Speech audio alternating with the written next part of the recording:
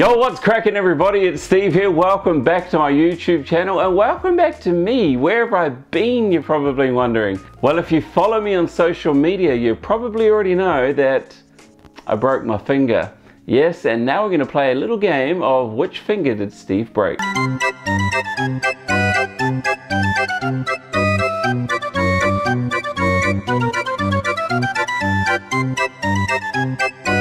Yes, if you guessed correctly, this is the finger that I broke. Of course it was my pinky, and it's the pinky that I use in all of my pinky counts and pinky breaks, but it's okay because it now matches the other pinky which I broke about 10 years ago. So I'm doing fine, it's healing well, and I'm ready to teach you guys the push-off double lift. I have absolutely no doubt that you already know what the double lift is, and you're probably already comfortable performing the double lift. So why am I teaching you the push-off double lift? Here's my reasoning. There is nothing more frustrating, nothing more annoying than seeing a sloppy double lift. Now, I'm not saying that the double lift that you do already is bad.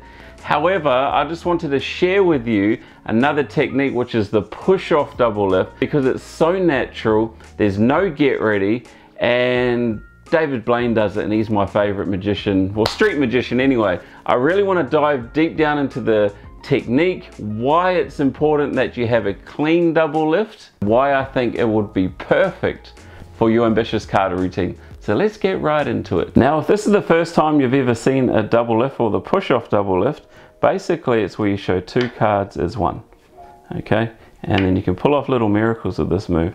So basically, the push-off double lift is done like this. You want to hold the cards in mechanics grip, okay? So you want to hold the cards like so. You don't want to hold them too far down.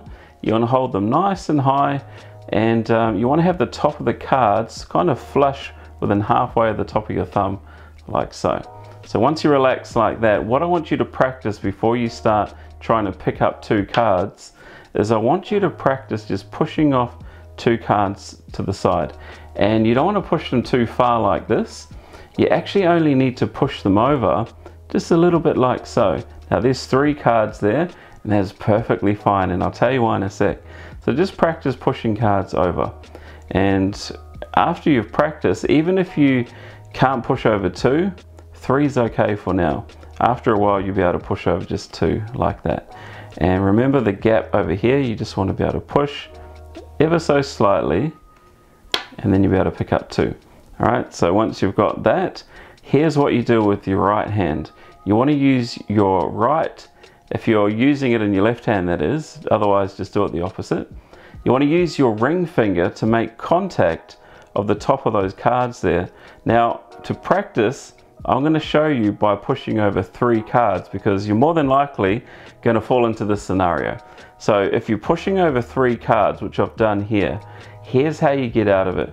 You want to use your ring finger to make contact with the top of these cards here, and you want to put a bit of extra pressure with your thumb, and then you can actually peel away that third card, which is right here. So I've got two here, and the third card is here. And you want to use your thumb down at the bottom, use your ring finger at the top, and then at the same time you want to swivel on your palm back here, and that's going to keep the cards together.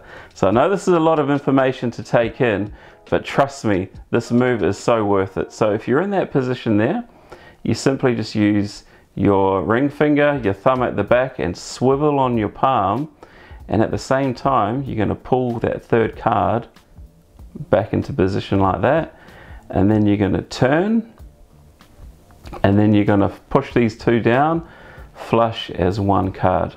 So I'll do that again, and so I'm going to do it with the third card again, because you're probably going to happen to. And so you push off. Now there are three cards there, so there's two here, and there's that third card there. Now this happens to me all the time, and all I have to do is make contact, and it's just light contact with the two cards, put a bit of extra pressure with this thumb, and then you'll be able to peel those two away, and at the same time pull that third card back in, and bang, you've got your double lift. Okay, so let's try that again with a couple of other cards. So let's do it with just two cards this time. And so I've got my two cards, it's the two double card push off there, and you swivel it. Now you want to swivel it on your palm because it keeps the cards together. And so you go from here, oh, I've got 3 this time, and then I make contact with my ring finger. Now look at my position of my fingers here. So I've got my thumb down the bottom, I've got my ring finger up the top, and I'm just swiveling on the palm. And as I do that, I'm actually doing this here. I'm actually sliding down the card, maintaining the 2 cards as one. So watch as I do that. See, I grab it and I slide my fingers, swivel it on the palm, and it just makes sure that the cards stick together as one. And so you turn them back over, and that's the push off double lift right there. Now you're probably thinking, oh, but if I push off 3 cards by accident, I'm going to get caught. Trust me, you don't get caught. And the reason you don't get caught is because even if the spectator does see that scenario there, they can see you're only grabbing 1 card anyway, and that one's just going back into position. And trust me, laymen don't catch these things, okay? I've never been caught for such a long time doing a double lift. Now another little extra tip that I want to share with you is you probably notice that when I turn the card over, you hear that little click. Now the little click is just a little subtlety that I've added to the double lift. Yes, David Blaine does it, and I've just copied exactly what he's done, and it actually gives it a nice little effect. And the way you do that is once you've got the 2 cards there, you squeeze the corner up here, you give it a squeeze, and then you push the card down, and it gives it a little pop. And it gives the extra little convincer that there's only 2 cards there. So if you listen,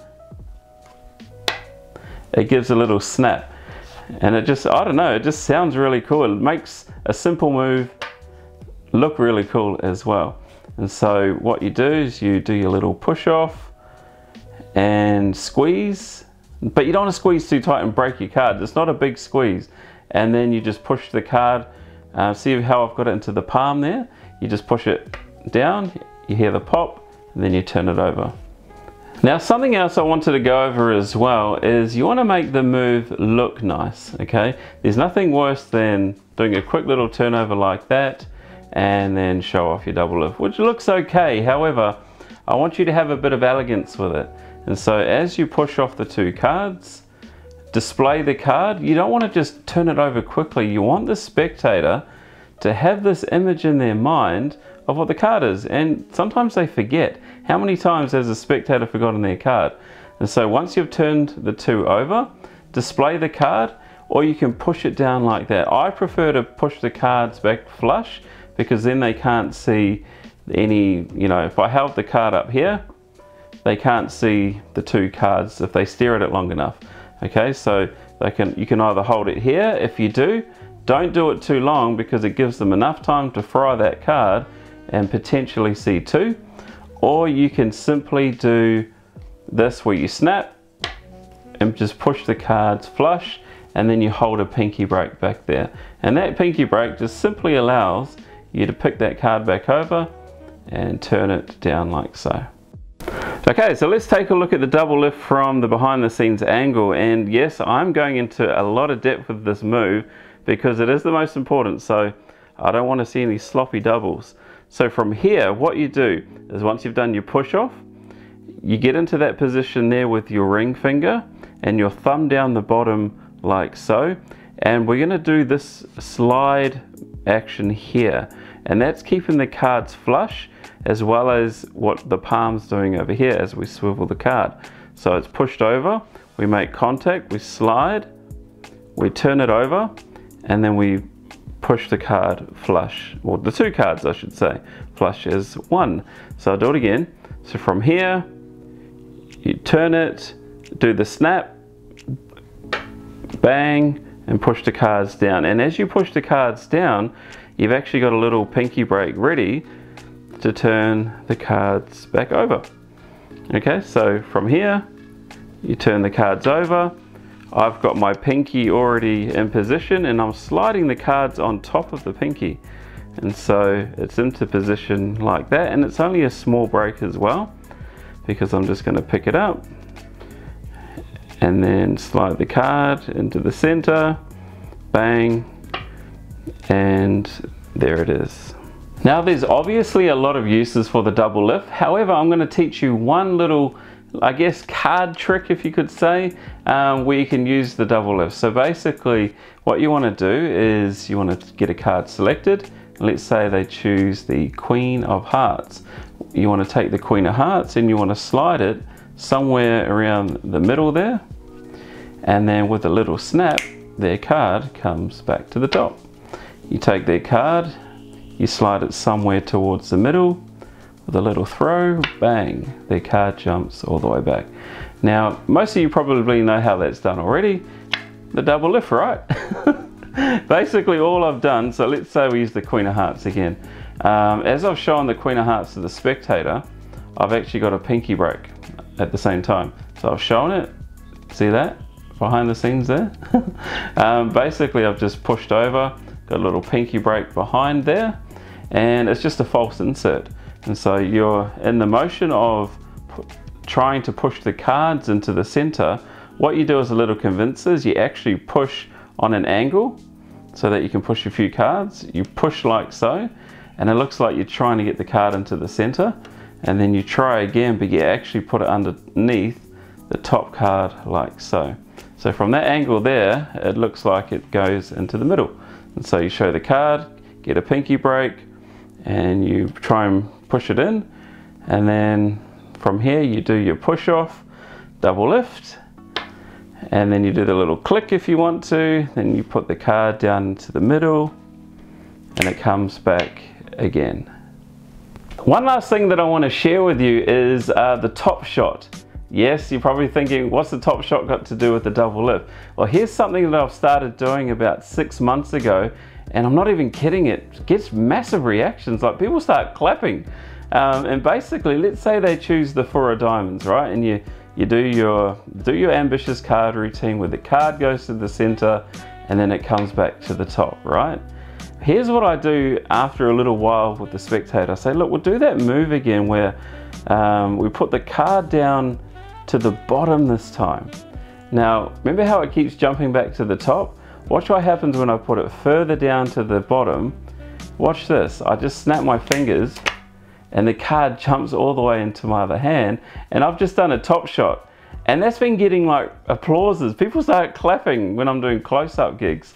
And so obviously it's just the same as what I've done before. Their selection goes towards the bottom, you perform your double lift, and you put the card towards the bottom, and then you just pull off an easy little top shot.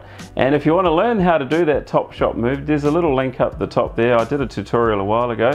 Make sure you go check that out because it is quite handy. So yeah, try doing the top shot with the double lift. It honestly will make you look like a real card shark. So have fun with that as well.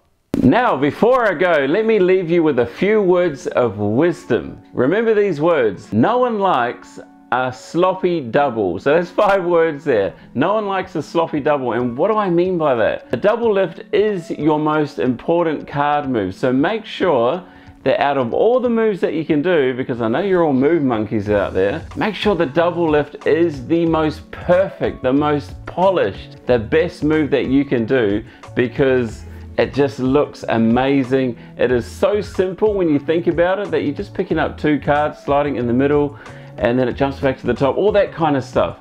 Make sure it's perfect, because it sounds a bit cheesy. It's a beautiful move, and it should be the most perfected in your arsenal. So if this is the first time that you've popped by my channel, consider subscribing. I will be back every week. I've had a few weeks off, but it ain't gonna happen again unless I break another finger. So thanks for sticking around. I hope you enjoyed it. Remember, no one likes a sloppy double. I'll see you next time. Bye bye.